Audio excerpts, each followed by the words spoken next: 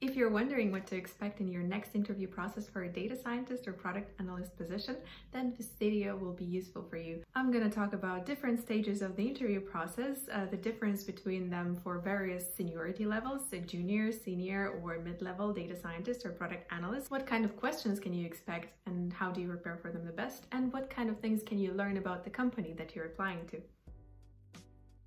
Hi, my name is Anastasia and I'm a senior data scientist in a fintech startup working in Stockholm. While I was interviewing for product analyst and data scientist positions, I learned that it's not actually a hard process and there are only a few really critical things that you should do while preparing for it.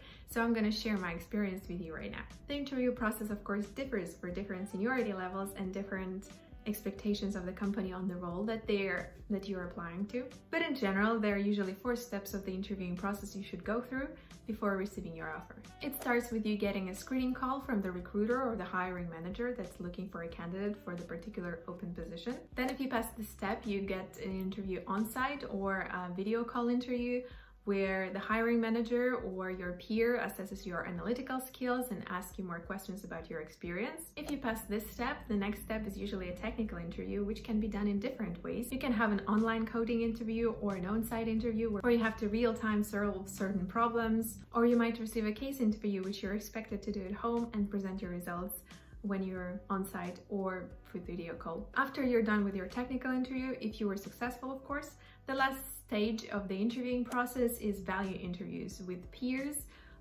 various stakeholders, and senior leadership. During this process, you will get questions about how would you perform in various types of situations, and the company will try to understand if you align with the company values and if you will be a good fit to work there pretty much.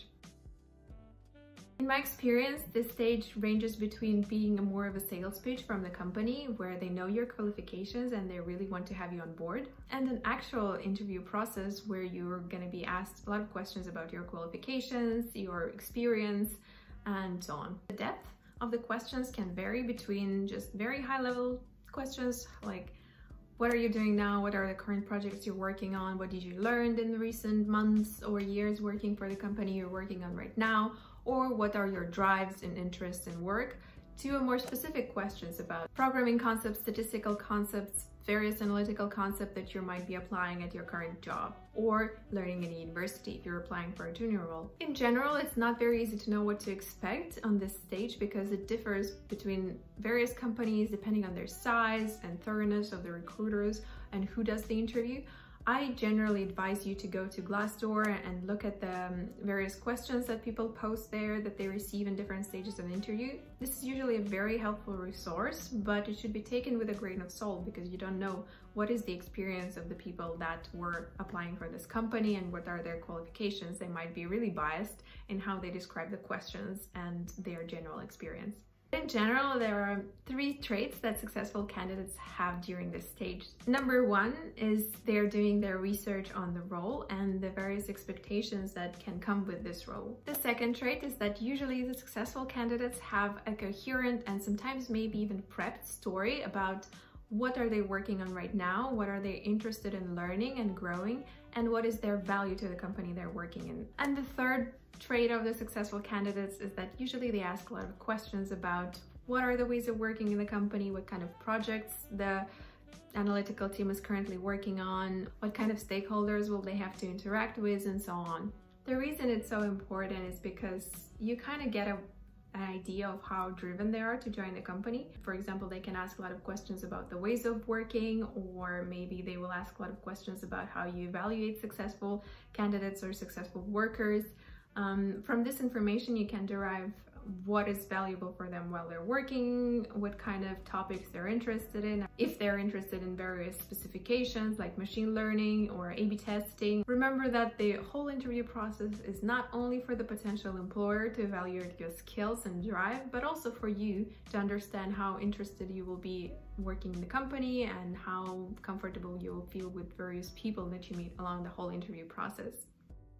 Usually in this interview, you're going to be evaluated more broadly on your current experience, you're working with your peers or stakeholders, how you're handling different projects, and what's really important is your analytical skill set and mindset. This is your chance to learn more about the role in depth, and you learn more about the manager you might have to work with, and see whether you're finding this company as a good fit for you or not.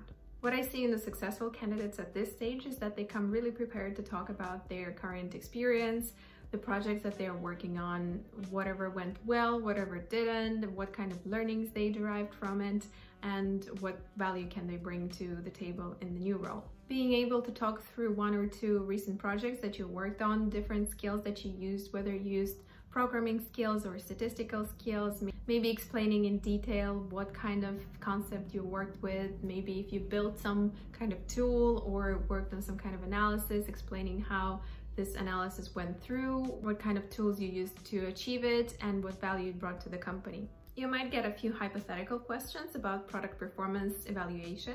For example, if you're applying for a product analyst or a data scientist role, depending on the company that you are applying to, of course, and depending on the product that they have, you will receive questions like, how do we evaluate the performance of this new feature that we're adding to an app that we're working on? Or what kind of metrics would we use for understanding if our product performs well or not?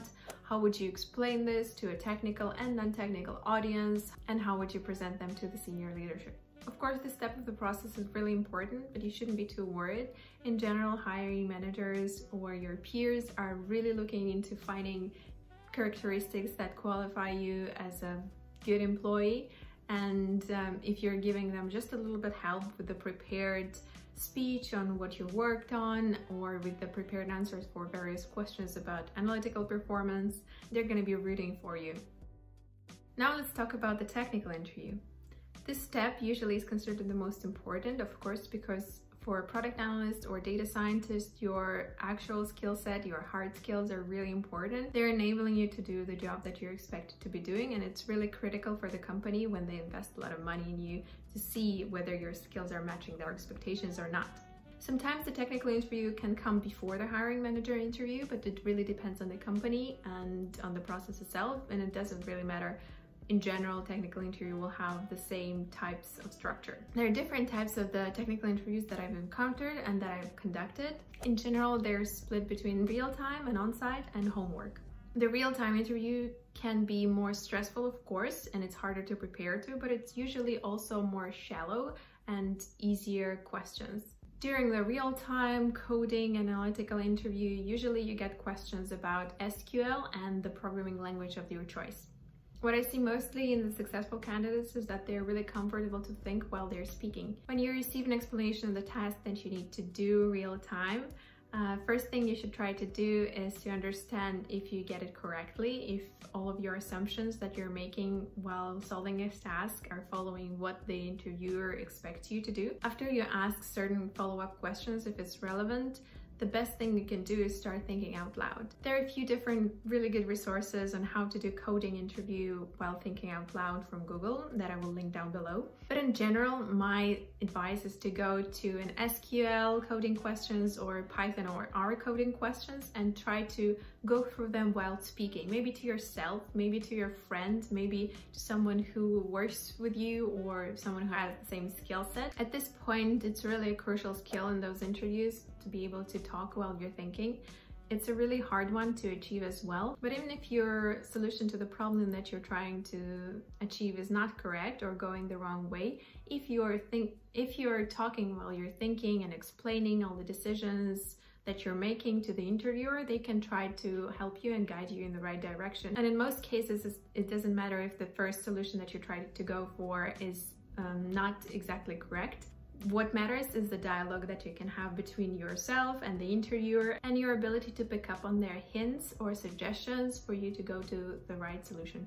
The second general type of the technical interviews are case interviews that you receive from a recruiter and that you have time to do at home. Now, this is actually my most favorite type of the technical interview. It gives a really good idea about the product that the company is working on, and it allows for a lot of follow-up questions depending on the seniority of the candidate to discuss the different metrics that they try using, different statistical methods and approaches that they used while solving the case. Usually during the case interview, you will receive a data set and some explanations of what the data set consists of and what's expected for you. The amount of effort that you might have to put in those kind of case interview may range from like a few hours to 20-30 hours, depending on what is your engagement, how willing you are to work in this company, what are your skill sets, what do you know how to process the data or not. Usually for those interviews, you're also expected to give a presentation of your findings and learnings and tools and skills you used to get to those learnings during an interview process on site with your peer or senior peer. Usually you're expected to use your SQL skills to retrieve the data, your coding skills to mingle with the data and derive learnings, and your stakeholder management and communication skills to present your learnings to the audience. At this stage, you will be invited on site to present your findings to technical and non-technical audiences, and you can expect questions ranging from various product metrics to the reason you wrote the code in a certain way. What I see most successful candidates doing at this stage is asking follow-up questions if they don't understand specifically the tasks, always stating their assumptions for the analysis, having clear and readable code and explaining why they wrote it in a certain way. The tip for the extra successful candidates is that they're usually going beyond what's expected from them in the task. This can range from them actually doing additional analysis to them just suggesting what kind of analysis they can do if they would have more data. Depending on how much time you invest in the process, this stage can really give your employer a glimpse on how engaged you are with working on a certain product. And for you at this stage, you really can get a good idea of what kind of skills and tools are required to do the job. Now you were successful with your technical interview, and it's time for the last step of the process, which is value interviews. This can be just one or several different interviews with various stakeholders. It can be your peers, it can be stakeholders that you will have to work with, for example, product managers or UX researchers, and usually there will be at least one person from the senior leadership of the company. The goal there is to figure out whether you're going to be a good fit for the company based on your values and your motivations, and for you to also understand whether the people you might be working with are aligning with your expectations and aligning with the comfortable ways of working for you. Now, these interviews or interview, depending on how many you have, of course, and with whom, can be very different. Usually those are the interviews where you get various questions about what are your strengths and weaknesses, how would you act in certain situations, what are your interests and motivations at work, how would you solve certain problems, and so on.